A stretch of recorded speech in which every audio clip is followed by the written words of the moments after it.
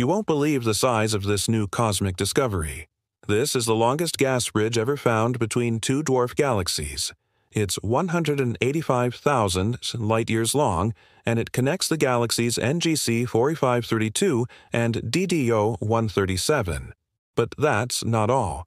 The structure also has a massive 1.6 million light-year gas tail, which is the longest ever observed. Using the ASCAP radio telescope, astronomers were able to detect this hidden cosmic architecture. What's really amazing is that this bridge is over 10 times longer than the largest ones previously found. These intergalactic bridges are formed when galaxies interact with each other, and in this case, it happened over 1 billion years ago.